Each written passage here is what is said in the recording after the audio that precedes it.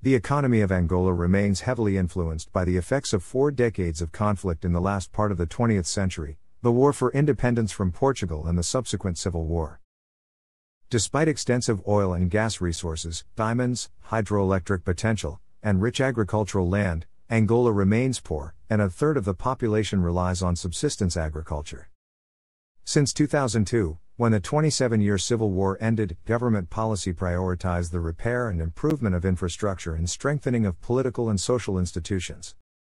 During the first decade of the 21st century, Angola's economy was one of the fastest growing in the world, with reported annual average GDP growth of 11.1% from 2001 to 2010. High international oil prices and rising oil production contributed to strong economic growth, although with high inequality at that time. Corruption is rife throughout the economy, and the country remains heavily dependent on the oil sector, which in 2017 accounted for over 90% of exports by value and 64% of government revenue. With the end of the oil boom, from 2015 Angola entered into a period of economic contraction. The Angolan economy has been dominated by the production of raw materials and the use of cheap labor since European rule began in the 16th century. The Portuguese used Angola principally as a source for the thriving slave trade across the Atlantic. Luanda became the greatest slaving port in Africa. After the Portuguese Empire abolished the slave trade in Angola in 1858, it began using concessional agreements, granting exclusive rights to a private company to exploit land, people, and all other resources within a given territory. In Mozambique, this policy spawned a number of companies notorious for their exploitation of local labor. But in Angola, only Diamang showed even moderate success. At the same time, Portuguese began emigrating to Angola to establish farms and plantations to grow cash crops for export. Although these farms were only partially successful before World War II, they formed the basis for the later economic growth. The principal exports of the post-slave economy in the 19th century were rubber, beeswax, and ivory. Prior to the First World War, exportation of coffee, palm kernels and oil, cattle, leather and hides, and salt fish joined the principal exports, with small quantities of gold and cotton also being produced. Grains, sugar, and rum were also produced for local consumption. The principal imports were foodstuffs, cotton goods, hardware, and British coal. Legislation against foreign traders was implemented in the 1890s. The territory's prosperity, however, continued to depend on plantations worked by labor indentured from the interior. Before World War II, the Portuguese government was concerned primarily with keeping its colonies self-sufficient and therefore invested little capital in Angola's local economy. It built no roads until the mid-1920s, and the first railroad, the Benguela Railway, was not completed until 1929. Between 1900 and 1940, only 35,000 Portuguese emigrants settled in Angola, and most worked in commerce in the cities, facilitating trade with Portugal. In the rural areas, Portuguese settlers often found it difficult to make a living because of fluctuating world prices for sugarcane and sisal and the difficulties in obtaining cheap labor to farm their crops. As a result, they often suspended their operations until the market prices rose and instead marketed the produce of Angolan farmers. But in the wake of World War II, the rapid growth of industrialization worldwide and the parallel requirements for raw materials led Portugal to develop closer ties with its colonies and to begin actively developing the Angolan economy. In the 1930s, Portugal started to develop closer trade ties with its colonies, and by 1940 it absorbed 63% of Angolan exports and accounted for 47% of Angolan imports, up from 39% and 37%, respectively, a decade earlier.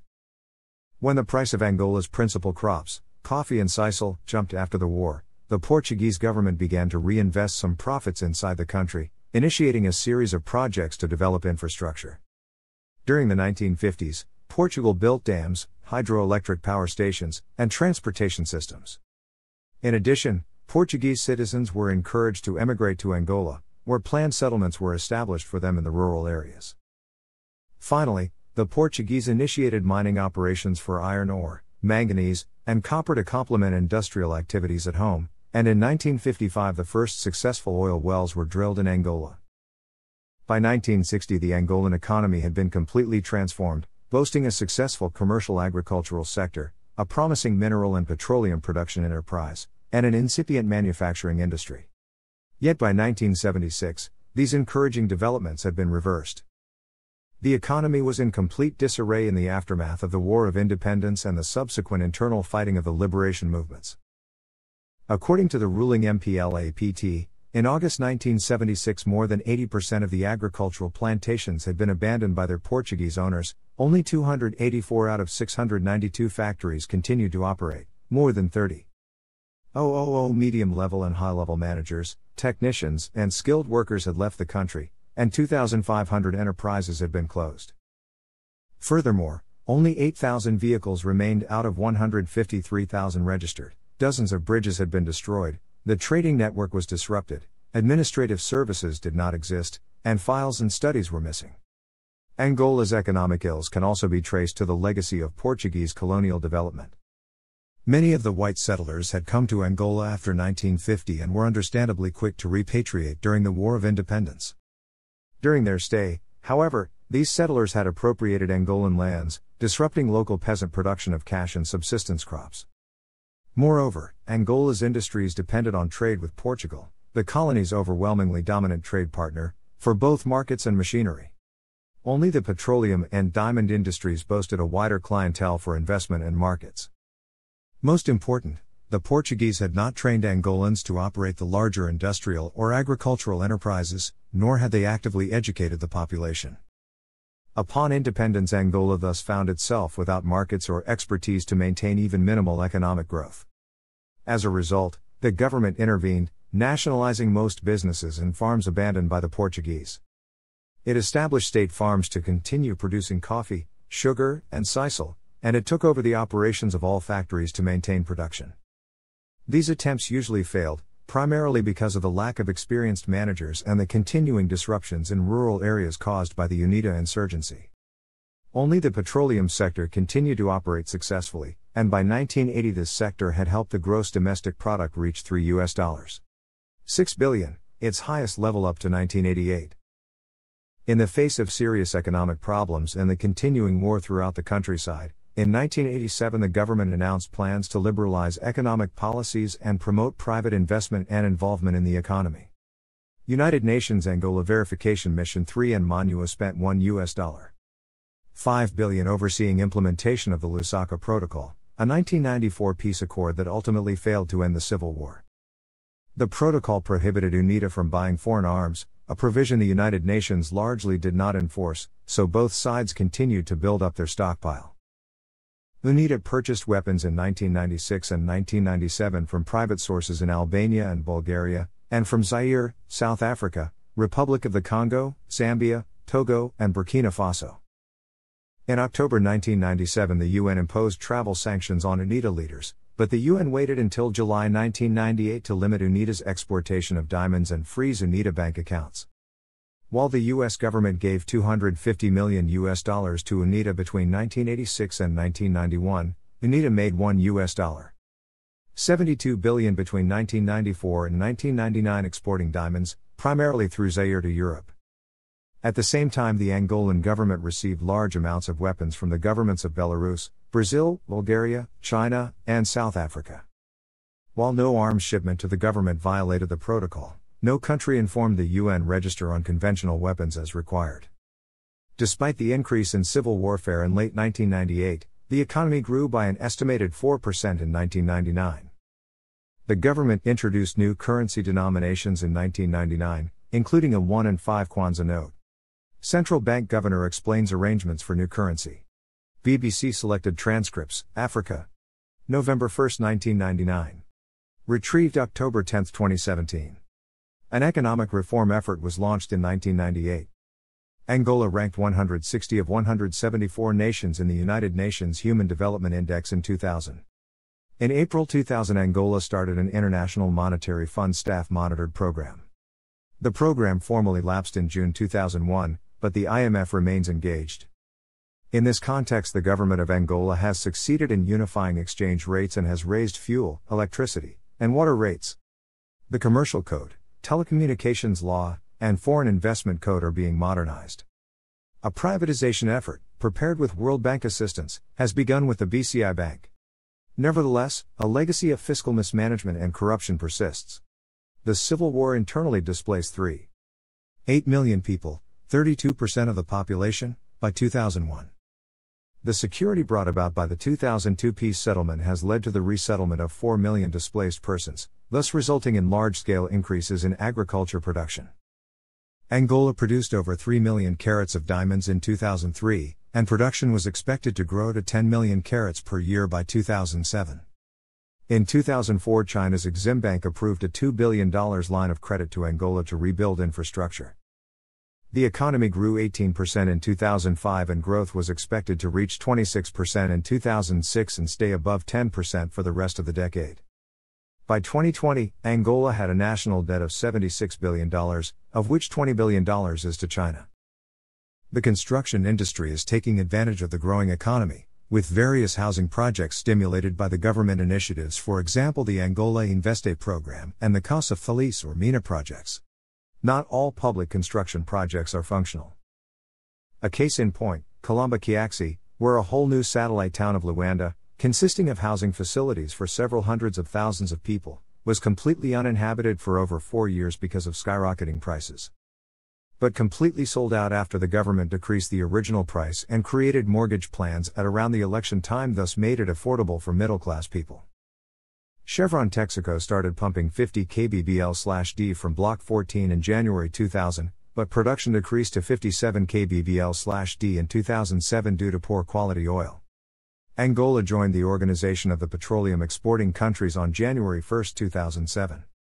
Cabinda Gulf Oil Company found Melange 1, an oil reservoir in Block 14, on August 9, 2007.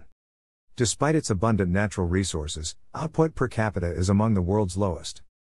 Subsistence agriculture provides the main livelihood for 85% of the population. Oil production and the supporting activities are vital to the economy, contributing about 45% to GDP and 90% of exports. Growth is almost entirely driven by rising oil production, which surpassed 1.4 million barrels per day in late 2005 and which is expected to grow to 2 million barrels per day by 2007. Control of the oil industry is consolidated in Sonangol Group, a conglomerate owned by the Angolan government.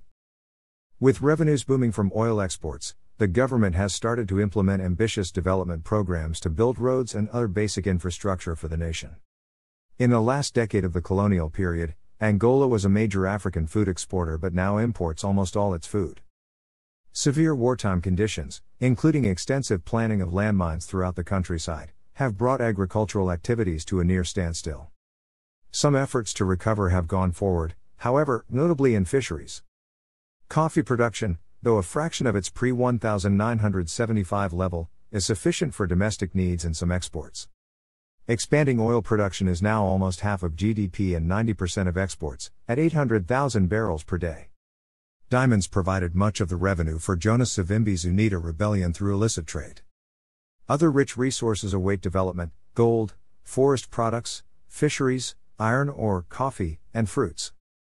This is a chart of trend of nominal gross domestic product of Angola at market prices using International Monetary Fund data. Figures are in millions of units. The following table shows the main economic indicators in 1980 to 2017. Inflation below 5% is in green. Angola produced, in 2018, in addition to smaller productions of other agricultural products, like coffee. Exports in 2004 reached $10,530,764,911. The vast majority of Angola's exports, 92% in 2004, are petroleum products. $785 million worth of diamonds, 7.5% of exports, were sold abroad that year. Nearly all of Angola's oil goes to the United States, 526 kbbl/d in 2006, making it the 8th largest supplier of oil to the United States, and to China, 477 kbbl/d in 2006. In the first quarter of 2008, Angola became the main exporter of oil to China. The rest of its petroleum exports go to Europe and Latin America. U.S. companies account for more than half the investment in Angola, with Chevron Texaco leading the way. The U.S. exports industrial goods and services, primarily oilfield equipment, mining equipment, chemicals, aircraft, and food, to Angola, while principally importing petroleum. Trade between Angola and South Africa exceeded $300 million in 2007. From the 2000s, many Chinese have settled and started up businesses. Angolan exports. In 2009, Angola produces and exports more petroleum than any other nation in sub-Saharan Africa, surpassing Nigeria in the 2000s. In January 2007, Angola became a member of OPEC. By 2010, production is expected to double the 2006 output level with development of deepwater offshore oil fields. Oil sales generated $71 billion in tax revenue in 2004 and now makes up 80% of the government's budget, a 5% increase from 2003, and 45% of GDP. Petrol price. In 2019, Chevron Corporation produces and receives 400 kbbl/d, 27% of Angolan oil. Total SA, ExxonMobil, Eni, Petrobras and BP also operate in the country. Block 0 provides the majority of Angola's crude oil production with 370 kbbl/d produced annually. The largest fields in Block 0 are Takula, Nambi, and Kokongo. Chevron operates in Block 0 with a 39.2% share. Sonangol, the state oil company, Total, and Eni own the rest of the block. Chevron also operates Angola's first producing deepwater section, Block 14, with 57 kbbl/d. The United Nations has criticized the Angolan government for using torture, rape, summary executions, arbitrary detention, and disappearances, actions which Angolan government has justified on the need to maintain oil output. Angola is the third largest trading partner of the United States in sub-Saharan Africa, largely because of its petroleum exports. The U.S. imports 7% of its oil from Angola, about 3 times as much as it imported from Kuwait just prior to the Gulf War in 1991. The U.S. government has invested $4 billion in Angola's petroleum sector. Oil makes up over 90% of Angola's exports. Angola is the third largest producer of diamonds in Africa and has only explored 40% of the diamond-rich territory within the country.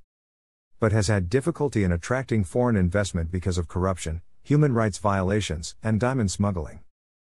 Production rose by 30% in 2006 and Ndiama, the national diamond company of Angola, expects production to increase by 8% in 2007 to 10 million carats annually. The government is trying to attract foreign companies to the provinces of B, Malanje, and Uiji. The Angolan government loses $375 million annually from diamond smuggling. In 2003, the government began Operation Brilliant, an anti-smuggling investigation that arrested and deported 250,000 smugglers between 2003 and 2006. Raphael Marx, a journalist and human rights activist, described the diamond industry in his 2006 Angola's Deadly Diamonds report as plagued by murders, beatings, arbitrary detentions and other human rights violations. Marx called on foreign countries to boycott Angola's conflict diamonds. In December 2014, the Bureau of International Labor Affairs issued a list of goods produced by child labor or forced labor that classified Angola as one of the major diamond-producing African countries relying on both child labor and forced labor. The U.S. Department of Labor reported that there is little publicly available information on Angola's efforts to enforce child labor law. Diamonds accounted for 1.48% of Angolan exports in 2014. Under Portuguese rule, Angola began mining iron in 1957, producing 1.2 million tons in 1967 and 6.2 million tons by 1971. In the early 1970s, 70% of Portuguese Angola's iron exports went to Western Europe and Japan. After independence in 1975, the Angolan Civil War destroyed most of the territory's mining infrastructure. The redevelopment of the Angolan mining industry started in the late 2000s. Thanks for watching.